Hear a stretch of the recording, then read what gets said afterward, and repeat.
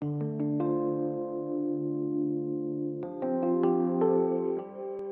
degree of the burn.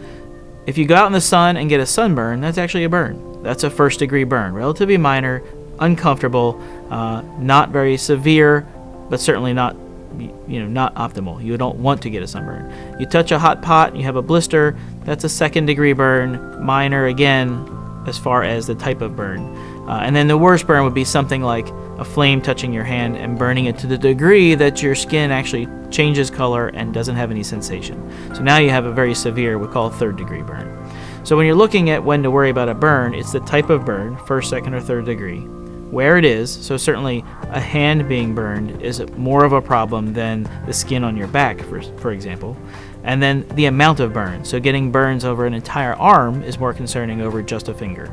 Although, again, sometimes location like the entire circumference of the finger can be a problem. So there's a lot of aspects to consider when deciding a burn is worrisome, but those are the basics of when we worry.